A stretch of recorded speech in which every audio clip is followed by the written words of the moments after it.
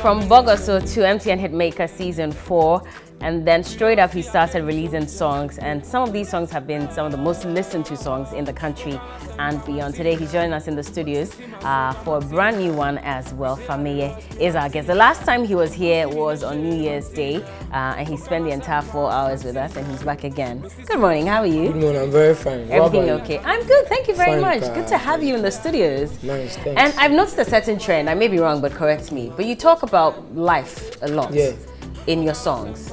What's the reason? Probably maybe it's because of where I came from, and then the fact that I'm always talking about it. I don't like it, but I have to talk about it. You don't like talking about it? Like the fact that I lost my parents at a very tender age, and all the time I say it. So that's why I'm saying I don't like the fact I talk about it. But that could be a reason, and where I come from. You know, I've been staying with a lot of people before.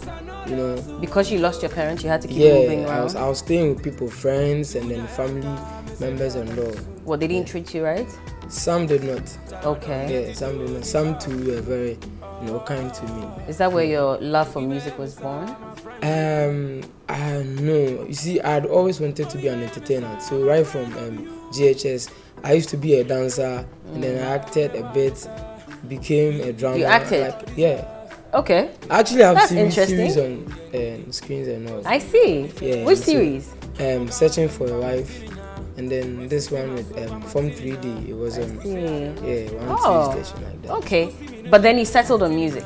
Yeah, because I felt anytime I'm doing music, the passion there is like is more. So I had to focus on music, and people actually loved me doing the music, especially when I sing. Because I used to be a rapper. I quite remember I had an interview with you, then I rapped, and you were like, you didn't like my rap, but I told you I didn't like the rap? Yeah. When was this? When I sing.